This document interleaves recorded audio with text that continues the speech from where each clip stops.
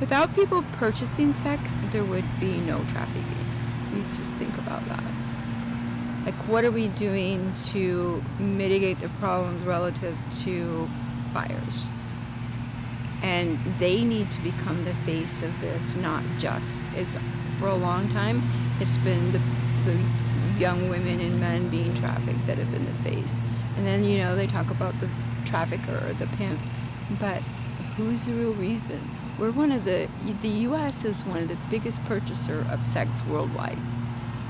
Like, why? What's going on in our country? Like, and we don't talk about that because rarely.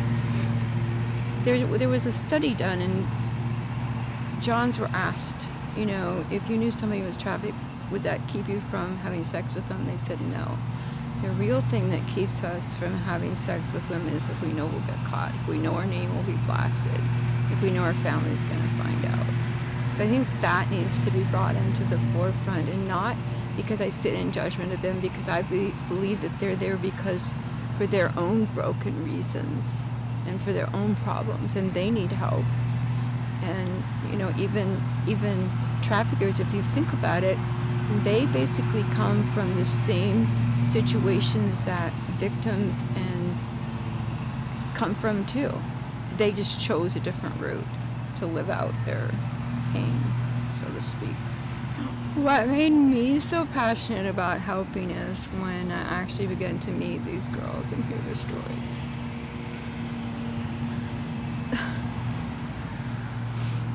And I knew that once I began to hear their stories, that there was no way I could turn a blind eye to them.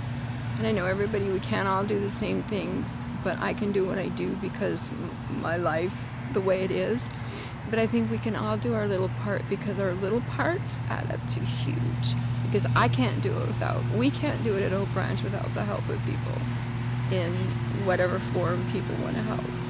The best thing that people can do for survivors is not to look at them as victims, not to look at them as different, because that's part of the longing of their heart, is to have normal life, to be in society, to have a job, to have money, and just spend time with them. Like I've been told by survivors, it's one of the most important aspect of their healing is just people to do normal things with them.